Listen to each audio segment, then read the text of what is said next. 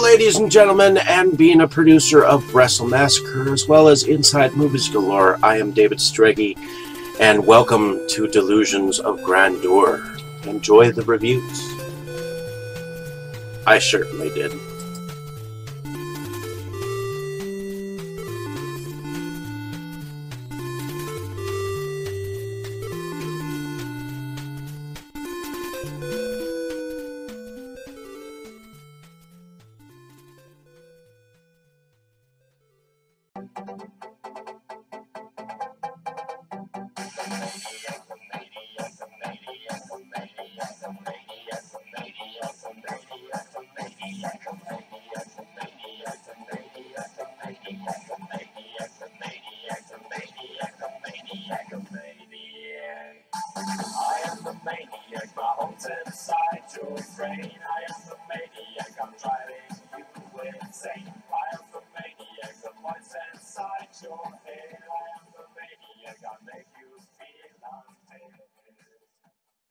Okay, Dave, that's it. Screw you and your college flunkies.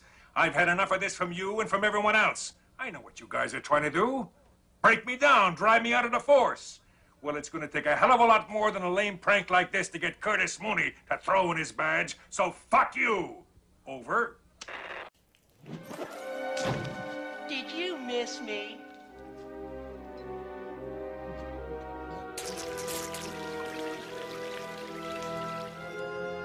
I guess not. Hello, ladies and gentlemen, and welcome back to another episode of Delusions of Grandeur. I am your host, David Strege, and here I have another review for you, this time of a film from 1997-98, at least in the area of years, and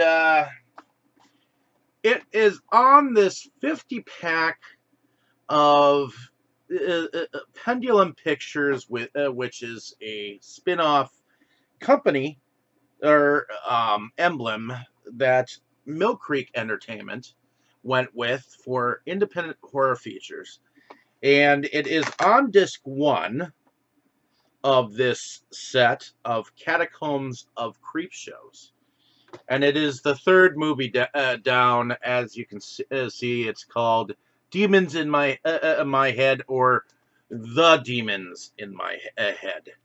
And it is directed by Neil Johnson. And he first began with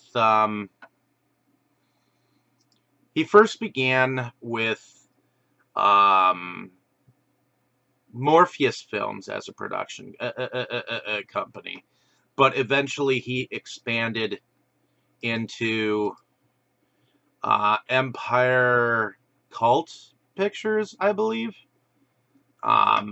later on. But Neil Johnson is an Australian director, and from what I understand, Demons in My Head seems to have the history of having been the first anamorphic widescreen digital film of its time. I guess it was the first film that went into digital anamorphic widescreen. So this film has that for it, first of all. And the film stars Matthew Maricante as Travis Brown. And Travis has just lost his job. He's behind on his rent. And he has a couple of housemates by the name of Regis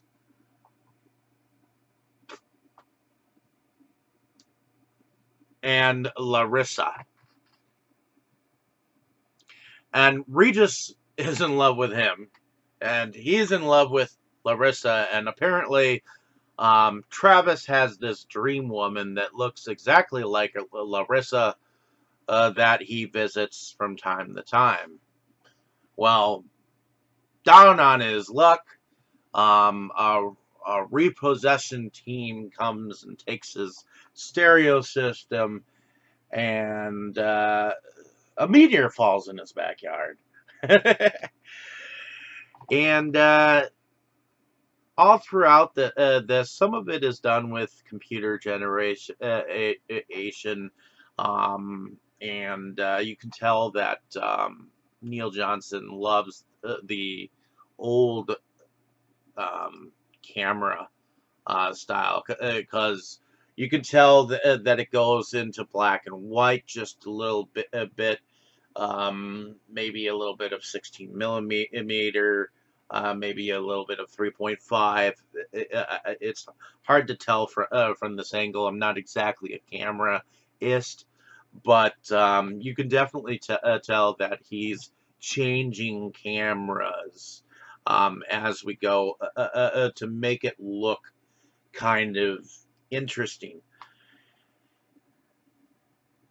So obviously, the men who came to repossess his shit evidently used to be bullies in his high school, which isn't exactly cool. And apparently, his dream girl slash woman of his dreams gets the hots for this particular bully. Now, this meteor that has fallen, and before I go on, ladies and gentlemen, I'm definitely gonna spoil the shit out of this movie, probably, if you don't know me by now. So, spoiler alert: meteor has fallen in his backyard, and these random Christian people end up showing up. One of them is Marcia, played by Jane Rowland, and she seems to be a relatively decent looking woman, and she's all spiritual, and there is a stuttering man that I believe his name is Bill, played by James Dobbin, and he until he sees what the meteorite brought, he stutters. But once it comes to knowing what the object is, because evidently Travis has discovered this rock, and Marcia helps him crack open the rock, and inside this rock is a tiara of sorts, or headset of sorts, that seems to, once the wearer puts it on, transmits you to other dimensions. And apparently, once wearing this device, you can acquire some powers of sorts, but you've got to be able to use the power the correct way. Otherwise, apparently, the Nephilim will come to get you. Which, the Nephilim are fallen angels, otherwise known as demons, and apparently that's where this film ends up turning from a sci-fi invasion kind of a film into a gore kind of a film, where there are some special effects in the gore category. The other thing that I wanted to mention about this film is obviously the music behind the film. It's got some interesting techno music to it. Just gonna see. So the film was edited by Johnson, just seeing if there was anything. Okay, so the music and the vocal effects of Travis were actually voiced by Simon Mills. I don't know if that means anything to anyone out there, but Simon Mills only did this particular film, and from what I understand, Neil Johnson used actors and actresses that were locally in Australia at this point because um, I don't think he began living in the United States when he made this film. So, one thing I wanted to say is this film has something to do with gay love, as well as um, lost love and possibly gained love, as well as infatuation. Um, and the thing is, I feel like Travis didn't realize what he had at the moment, so it's kind of like a "be careful what you wish for" kind of film, um, because Travis keeps wanting more power. I mean, at first it was about, writing his situation, but then he wanted to, you know, control people, in a sense, and he realized he wasn't entirely in control of his destiny, or the things that were around him.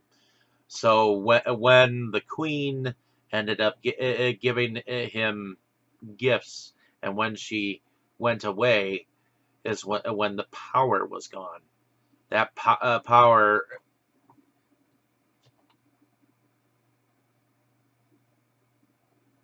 being, in control of one's destiny.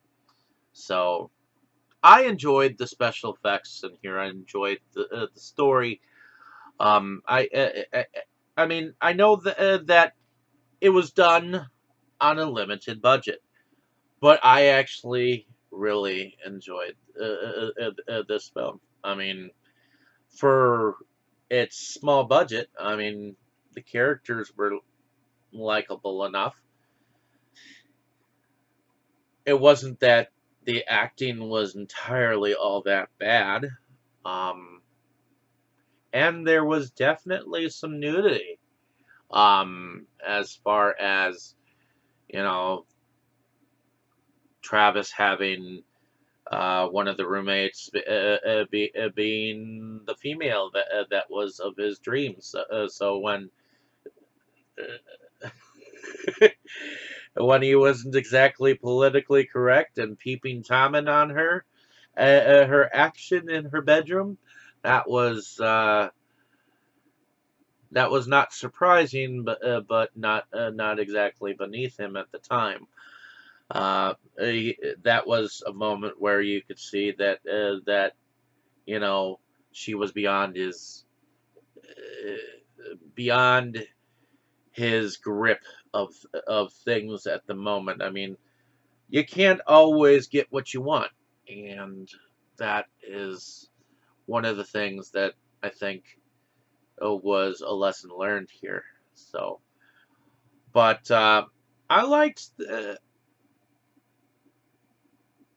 I liked the fact that on the one hand, the one guy was infatuated with him, and yet was also the one to kind of help him get a grip and come back into the world. It really did seem to um, care about our main character here. And what was interesting is what happened to him in the end. So, in any case, hopefully you enjoyed my description of this film. Like and subscribe to my page if you have not. Definitely check the film out if you get a chance. It is on this 50 film pack, which can be hard to find at times. So, um, definitely check the film out at least once if you have not. I love checking out the um, digression of the filmmaking from start to finish. So that's why I went back to this film and then working my way forward. So thank you so much for listening. Have a great day, evening, or morning, wherever you are. Hopefully, you get a chance to check this film out and just give him a chance. Thank you so much. Have a great day, evening, or morning, wherever you are. Sorry if I'm repeating myself, but enjoy. You were good, kid, real good. But as long as I'm around, you'll always be second best, see?